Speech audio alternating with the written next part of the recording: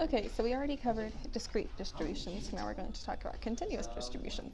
So once again, this is where you have continuous random variables that fall within a certain range. So they might have either really long decimal points, or they might be irrational or something like that.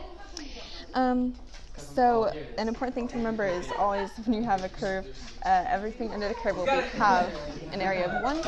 So when you shade a curve, you will be shading the amount of probability that you're looking for. So if you have the amount shaded, the area, you can use like an inverse t function on the calculator to try to find the z-score from that.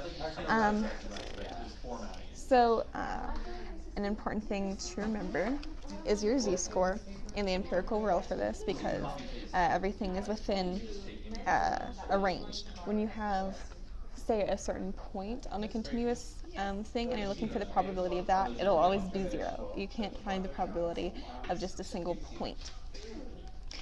So, some important formulas are mu of x equals a plus b divided by 2, which when a and b is just the endpoint of like your highest point and your lowest point.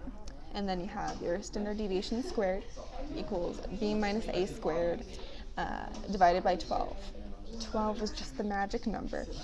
So remember, since it's standard deviation squared, you will want to square root both sides if you are looking just for the standard deviation, of course.